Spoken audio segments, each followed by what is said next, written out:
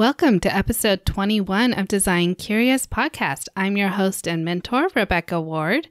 Today, I am talking to you about the pros and cons of residential design, what residential design really means to me, why I love it, why you may or may not love getting into residential design, and it really brings up some points you might want to consider and help you decide whether residential interior design is the career for you or whether you want to go into commercial design. So let's get into it today.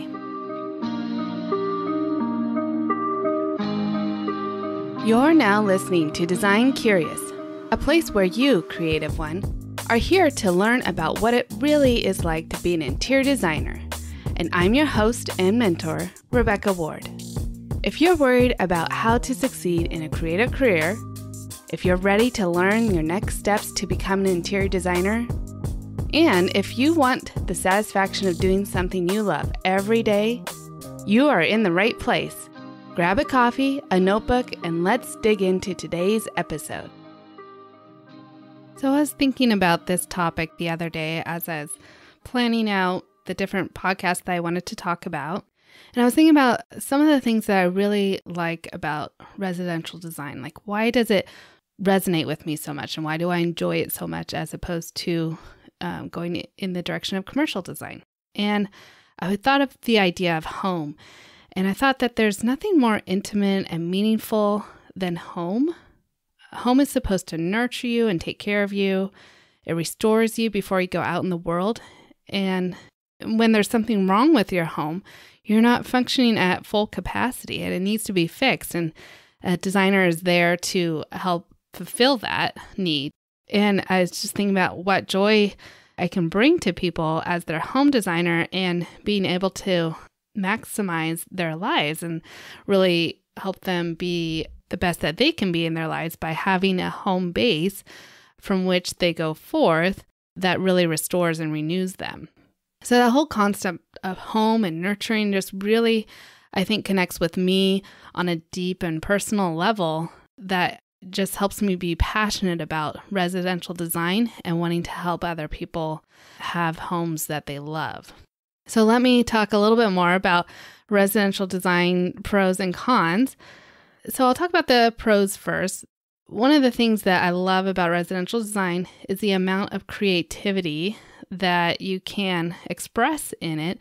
Custom everything is possible in home, as well as the range of styles. And I mean, every home is unique and different depending on who the owner is. And so it's so fun to take on these projects that change every single time.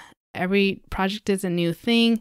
I'm using new materials and new sources, and colors are different, and textures and the needs are all different. And so I think the variety and the creativity is what draws me to it. On the other side of commercial design, I am sure that there's a lot of creativity, but maybe not as much variety. When I think about maybe like education, where you're doing a lot of space planning, which is, I guess, not the thing that I love the most about design. I love working with the finishes and fixtures and materials, and the materials selections that you have to do for educational or corporate design is very limited. I mean, you have to choose from this vinyl floorings and this commercial carpet and this rubber base and these paint colors. And I just don't think that that would really satisfy my cravings as a designer. But you know, those people that really love the space planning part of it and figuring out that puzzle, that might be what does it for them. But personally, as a residential designer, I don't think I would feel quite as fulfilled. So residential design really allows me to explore all the textures and colors and fabrics and materials and finishes that I could ever want to explore. The other advantage of residential design is that you typically have a single decision maker in the project.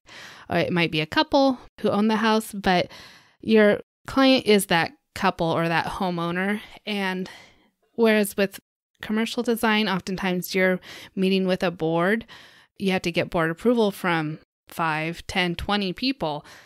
And trying to get them all to agree on something is extremely challenging. Whereas if you're only working with 1 or 2 people and trying to get them to make a decision, and you spend time getting to know that person and knowing, what their needs are and what they're looking for and how to communicate effectively with them, then it's, I think, much easier.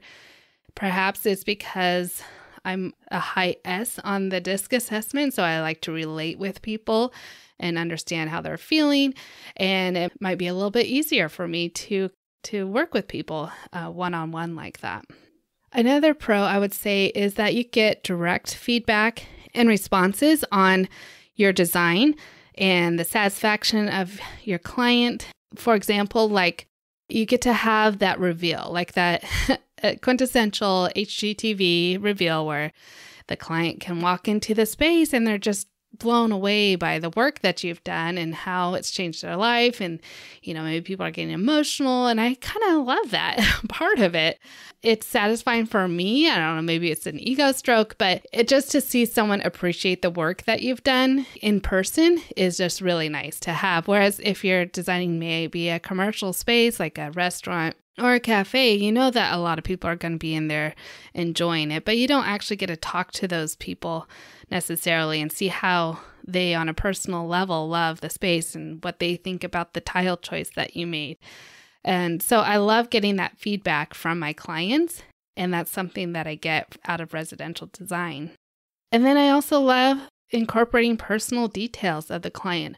So maybe they travel a lot and you can incorporate artwork that they've collected, or they have a favorite color, and then you're trying to incorporate that into the design. So I love making a space really personal for the client.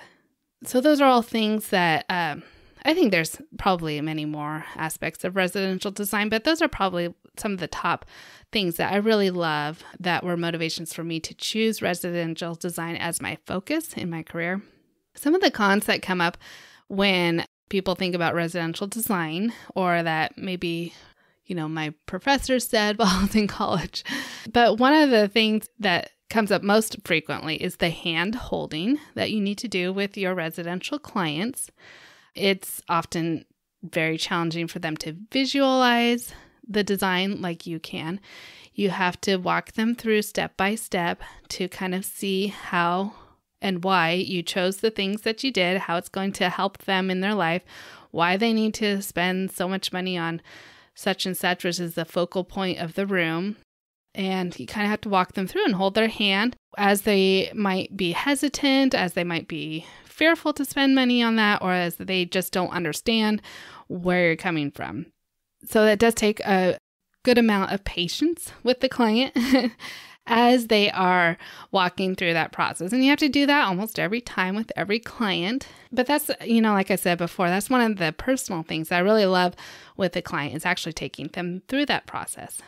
One of the cons could also be that things might tend to get personal. So if you have a client that doesn't like your design and it's rejected, I think it's because you have a closer relationship with that client, the designer can tend to sometimes take it personally that they don't like a certain thing about the design. Whereas in a commercial setting, you might be like, the board decided that red was not the right color. Well, you're not going to really take that personally. You're just going to shift and change directions. But when you're thinking so deeply about your clients and how they're going to live in the space, I really get in there and envision like, okay, my client is walking into the kitchen on a Sunday morning and they're getting their coffee, and then they like to sit over here with the dog. And, as you're visualizing this, and then if they don't agree with that design that you've visualized, it can be difficult to receive that. So that's something that I've probably coached myself on over the years. Now it doesn't bother me as much as it used to. But, there are times when I've become attached to a certain aspect of the design that the client decides not to go forward with. And it can be disappointing. Another downside of residential design is because you're working so personally with these clients is that there might be a conflict of personalities. They might be argumentative, or they might be not great communicators. So there can be drama that develops around a project, hopefully not, but there is potential for that.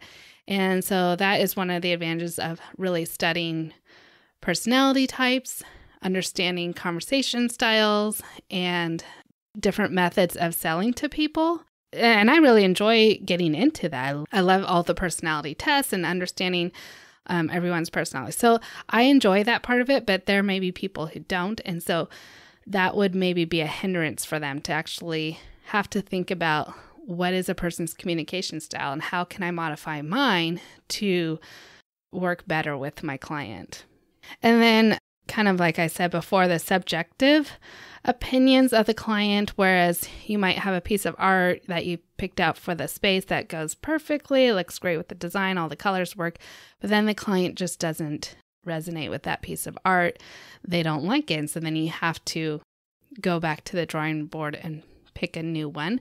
And I suppose that could happen in a commercial setting, but more likely in commercial design or even with model homes, I felt like we had a lot more autonomy with our designs because we were just pleasing the builder and the directors in charge of building the models and not necessarily a particular client. So we had a lot of autonomy on, what style the house was going to be in, the details that we were including in the house. And we just kind of got to do whatever we wanted to do with that. Whereas your client is definitely going to have opinions about specific items. So that's why I spend a lot of time up front getting to know my client, getting to know their design style, their personality, and really getting a lot of feedback from them up front so that I know that they're going to love the pieces that I select for them in their design.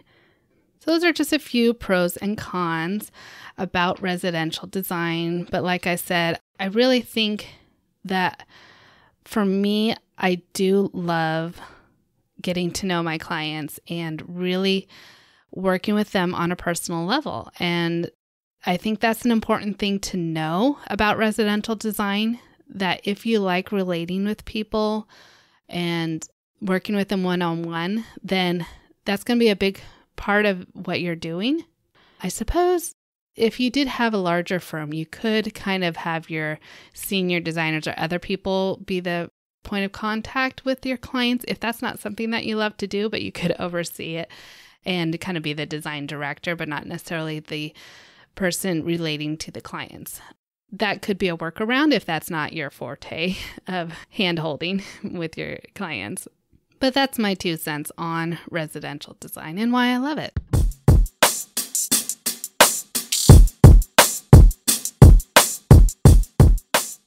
I hope that was helpful to kind of clarify my own personal reasons why I do residential design and maybe some insight as to what it takes to be a residential designer and, working with your clients one-on-one. Just some food for thought for those trying to discover if interior design is the career for them. You can get all the details in our show notes at rwarddesign.com/podcast. I would love to get any suggested topics from you that you'd love to hear on the podcast. You can email me podcast@rwarddesign.com. And don't forget to leave me 5-star ratings and reviews. I love getting those and seeing what it is that you're enjoying about Design Curious podcast. And I might share those sometimes here on the podcast. So if you'd like to leave me a review and let me know you're listening and what you enjoy, if there's a specific episode, call that out. I'd love to just hear your feedback on those things. So have a great week. Stay tuned for another great interview next week on Design Curious. And we'll see you then, Creative One. Thanks for listening. If you love this episode, please leave a rating and a review. This helps me reach other curious creatives like you. If you have a topic request or would like to contact me, simply head over to my website, rwarddesign.com, or email me at podcast@rwarddesign.com.